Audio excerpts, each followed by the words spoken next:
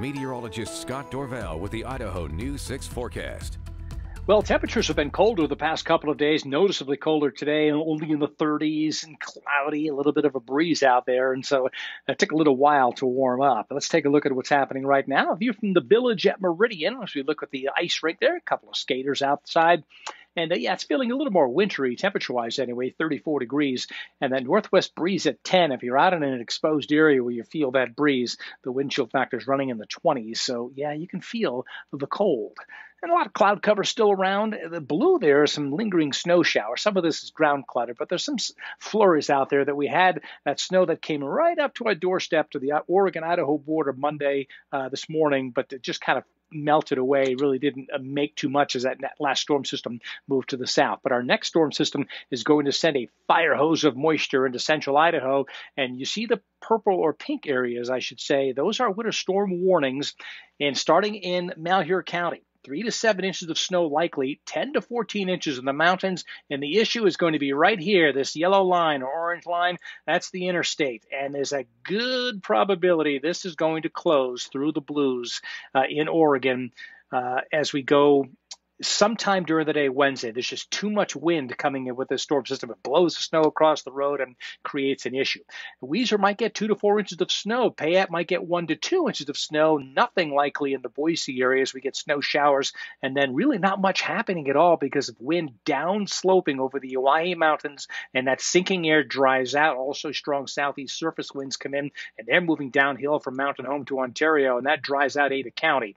But boy, it goes right up the mountains, and in the winter storm warnings for the Boise Mountains, 35-mile-an-hour wind gusts, some blowing and drifting of the snow. Be careful on Highway 21. It's really going to be difficult travel. And Highway 20 over the Camas Prairie might be impassable at times on Wednesday and Thursday due to the heavy snow and potentially blizzard-like conditions because of the wind whipping.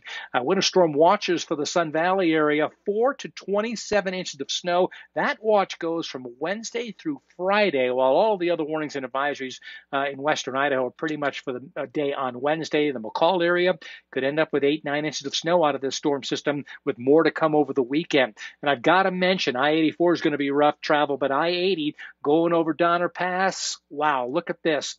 Winter storm warnings from tomorrow night through Friday. That's Tuesday, Wednesday, Thursday, Friday. 1 to 3 feet with 3 to 6 feet on the passes, 90-mile-per-hour wind gusts on the ridge tops, and that's going to cause some huge issues over Donner. If you don't like traveling in snow, stay away from Donner pretty much for the rest of the winter, or at least the next week or two, as here's our storm system. This will dive to the south and go right over central California, but this fire hose of moisture right here will eventually be sent right up into western Idaho, and targeting the Boise Mountains and the Wood River Valley. It's going to be a nice boost to a waning snowpack in the Wood River Valley. Snow showers tomorrow afternoon, but then here's the main snow starting to come in. 2:15 Wednesday morning. Ontario will be snowing. Payette County will be getting snow. It'll be accumulating. You'll be thinking, uh-oh, a major snow. And there will be a major snow right up Highway 95 there. But notice how the valley just dries out. That's that drying wind coming in.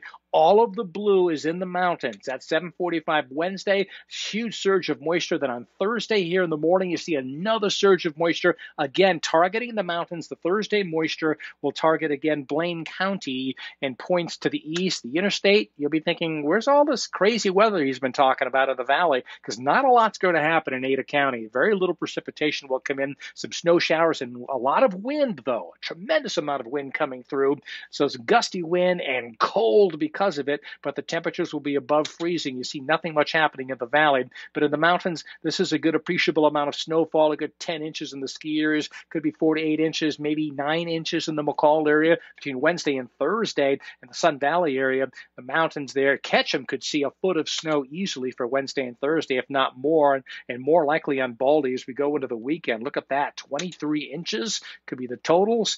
And look at McCall, snow chances late Tuesday night through Monday. It just keeps coming. The snow will continue for some time in the central mountains, so travel is going to be getting very wintry. For the Treasure Valley, 40 degrees tomorrow, light wind.